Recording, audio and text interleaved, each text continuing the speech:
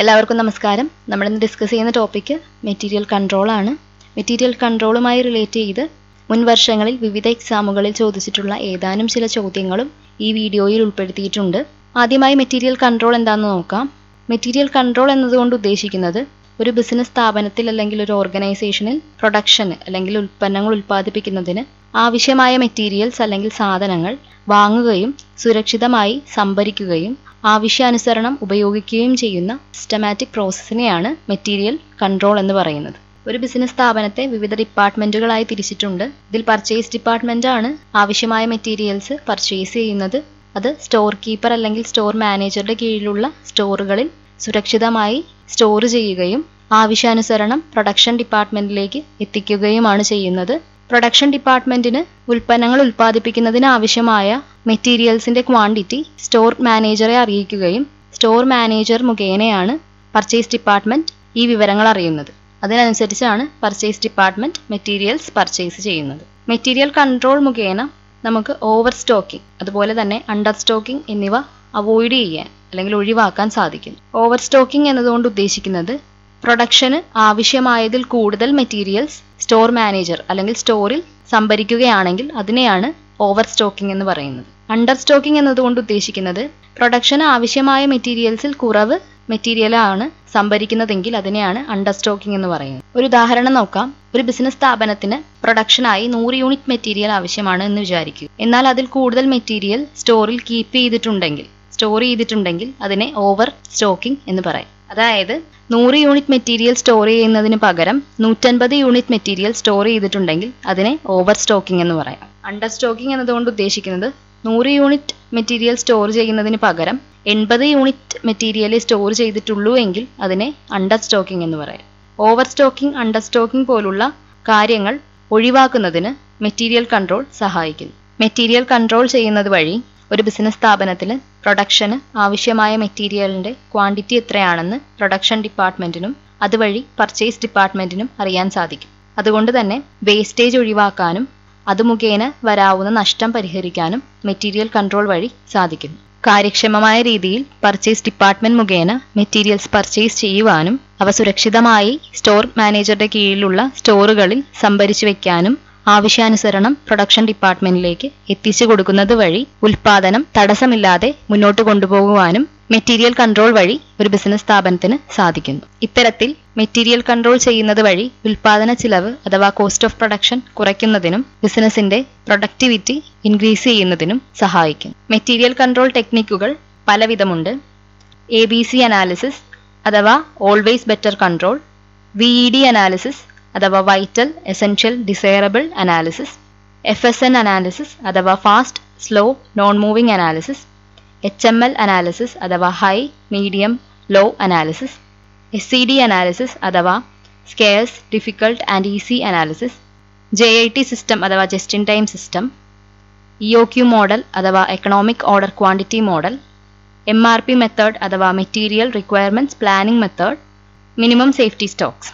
ഇന്ന് നമ്മൾ ഡിസ്കസ് ചെയ്യാൻ പോകുന്നത് ABC അനാലിസിസ് അഥവാ ഓൾവേസ് ബെറ്റർ കൺട്രോൾ അനാലിസിസിനെ കുറിച്ചാണ്. ABC അനാലിസിസിനെ കുറിച്ച് നോക്കാം.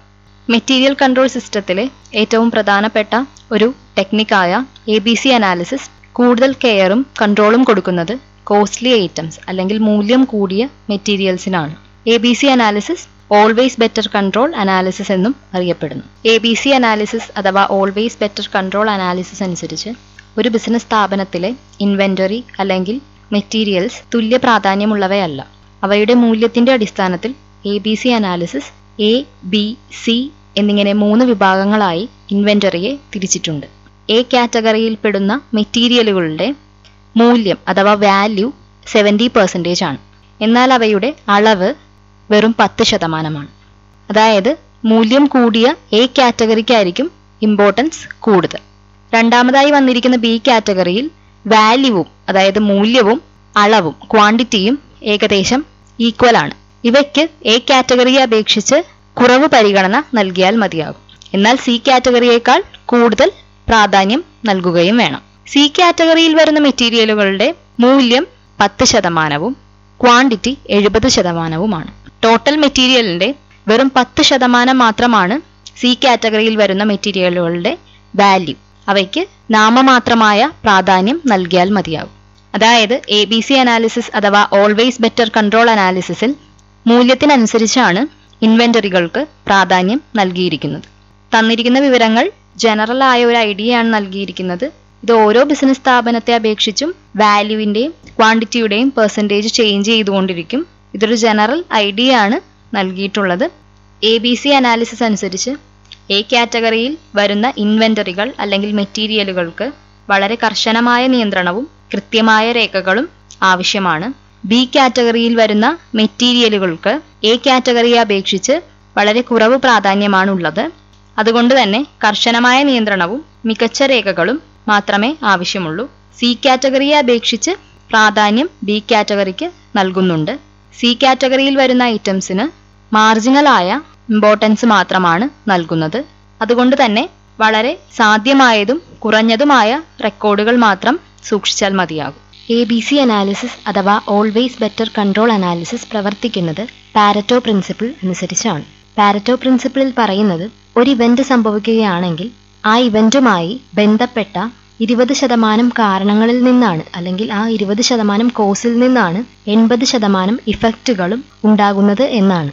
ഇറ്റാലിയൻ എക്കണോമിസ്റ്റും സോഷ്യോളജിസ്റ്റുമായ വിൽഫ്രെഡ് പാരറ്റോ ആണ് പാരറ്റോ പ്രിൻസിപ്പിളിന്റെ പിതാവ്. അദ്ദേഹം തന്റെ തോട്ടത്തിലെ കടലച്ചെടികളെ നിരീക്ഷിച്ചുകൊണ്ടാണ് പാരറ്റോ പ്രിൻസിപ്പിൾ രൂപീകരിക്കുന്നത്. അദ്ദേഹത്തിന്റെ നിരീക്ഷണത്തിൽ 20% ചെടികളിൽ നിന്ന്, അതായത് അദ്ദേഹത്തിന്റെ തോട്ടത്തിലെ 20% കടലച്ചെടികളിൽ നിന്നാണ് 80%ഓളം കായ്കൾ ലഭിക്കുന്നതെന്ന് കണ്ടെത്തി. ഈ നിരീക്ഷണത്തിലൂടെ കോസ്റ്റ് ടു ഇഫക്റ്റ് അനുപാതം 80:20 ആണെന്ന് അദ്ദേഹം കണ്ടെത്തി. ഈ തത്വം പിന്നീട് പാരറ്റോ തത്വം അഥവാ പാരറ്റോ പ്രിൻസിപ്പിൾ എന്നറിയപ്പെട്ടു.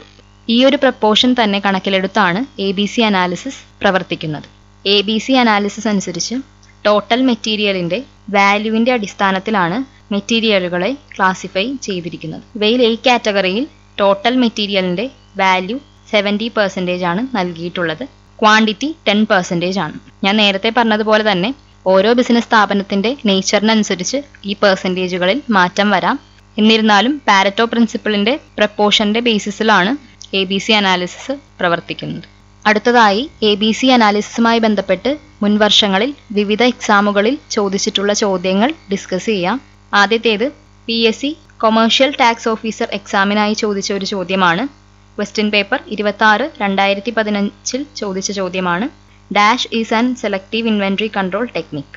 തന്നിരിക്കുന്നവയിൽ ഏതാണ് സെലക്റ്റീവ് ഇൻവെന്ററി കൺട്രോൾ ടെക്നിക് എന്നതാണ് ചോദ്യം. Option A FSN analysis, option B LED analysis, option C perpetual inventory, option D ABC analysis. ഇവയിൽ ഉത്തരം ഓൾ ഓഫ് ദി എബവ് എന്നതാണ്. കാരണം ഈ നൽകിയിട്ടുള്ള എല്ലാ ടെക്നിക്സും സെലക്റ്റീവ് ഇൻവെന്ററി കൺട്രോൾ ടെക്നിക്കുകൾ തന്നെയാണ്. എന്നാൽ ഇവയുടെ ഓപ്ഷൻ തെറ്റായിട്ടാണ് നൽകിയിട്ടുള്ളത്. Answer all of the above എന്നതാണ്. അടുത്തതായി PSCയുടെ തന്നെ കൊമേഴ്സ് ലെക്ചർ പോസ്റ്റിലേക്ക് ചോദിച്ചിട്ടുള്ള ഒരു ചോദ്യമാണ്. ക്വസ്റ്റ്യൻ പേപ്പർ കോഡ് 233/2015 ചോദിച്ചിട്ടുള്ള ചോദ്യമാണ്. Which one of the following is the technique of selective inventory control? Option A FSN analysis, option B ABC analysis, option C HML analysis, option D all of the above. Answer all of the above ആണ്. തന്നിട്ടുള്ള എല്ലാം തന്നെ selective inventory control techniques ആണ്. അടുത്തത് 2013 ഡിസംബറിൽ set എക്സാമിന് ചോദിച്ച ഒരു ചോദ്യമാണ്. Which one of the following material control techniques follow പാരറ്റോസ് principle? പാരറ്റോസ് principle അനുസരിച്ച് അല്ലെങ്കിൽ പാരറ്റോ പ്രിൻസിപ്പിളിനെ ഫോളോ ചെയ്യുന്ന ടെക്നിക് ഏതാണെന്നുള്ളതാണ് ചോദ്യം.